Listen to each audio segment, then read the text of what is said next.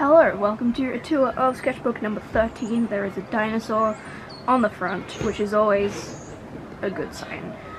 This sketchbook I did on my end frame, pretty much. When this was also kind of for uni, for a sketchbook intensive thing. The concept was I would listen to a song and just make one full page for the duration of that song. I don't know if it's windy, I'm very sorry if it is. So I don't have synesthesia or anything, I don't think, but it's that kind of idea of turning one sense into another in a way. I don't know. It was a lot of fun because it was very fast paced because each song only lasted for about 2 to 5 minutes. So that was the amount of time I had to do each of these. So I had to work fast and just sort of do what was instinctive and what what my first thought was, which was pretty fun, pretty cool. I do recommend trying this out.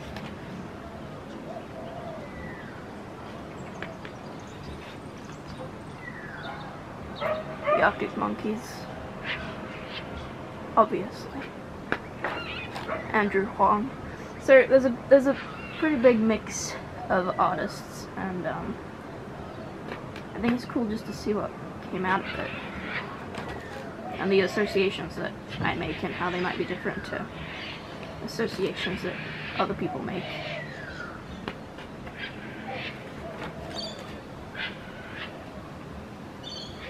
You can see in a lot of them there's these lines, and that's kind of just like the drum beat, like kick, kick, kick, snare kind of thing. So that was a good starting place for me if I didn't really know what to do. It was just these lines down the side and sort of see what happened off of that.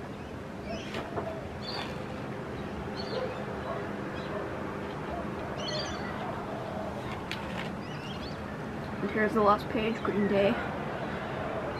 And that is it. So, pretty quick sketchbook. I think it's about 14 pages, but it was very fun, and this is a pretty nice sketchbook. A nice shape to the pages, pretty good quality paper, so yeah. Thank you for watching. Goodbye.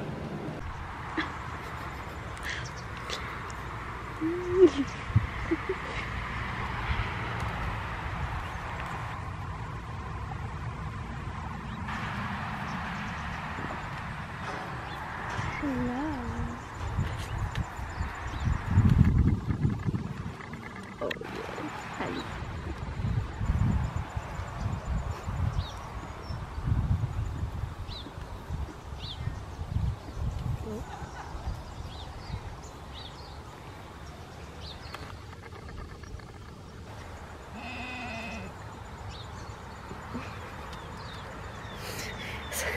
It's like an avalanche of tiny... It's amazing, isn't it?